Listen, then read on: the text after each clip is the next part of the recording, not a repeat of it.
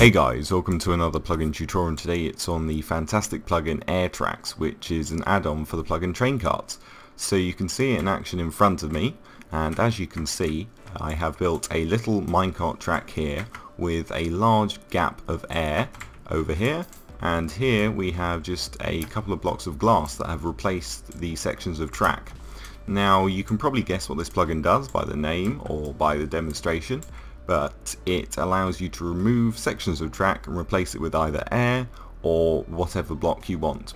So the way this works is you need to define a block in the config file. By default it is a block of diamond, so we're going to place this down, and what we need to do is place the track a certain amount of blocks above this.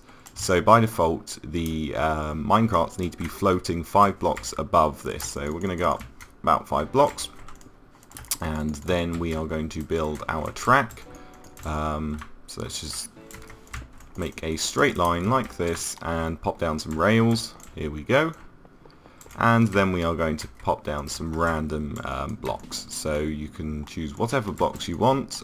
We are going to choose these, maybe a quartz slab, another slab there, and just a block of air. So we've just chosen a variety of blocks. I'm going to grab a minecart, if I can find one. Where are they? Probably in the minecart section. And we are going to pop it down and give it a little push, there we go, and it travels straight across like that.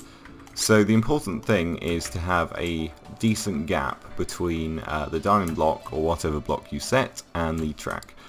If you don't, I will show you what happens. So let's just go up 1 block, for example, and go along like this in the same format. It will not work. So give it a push, and as you can see it falls down the gap.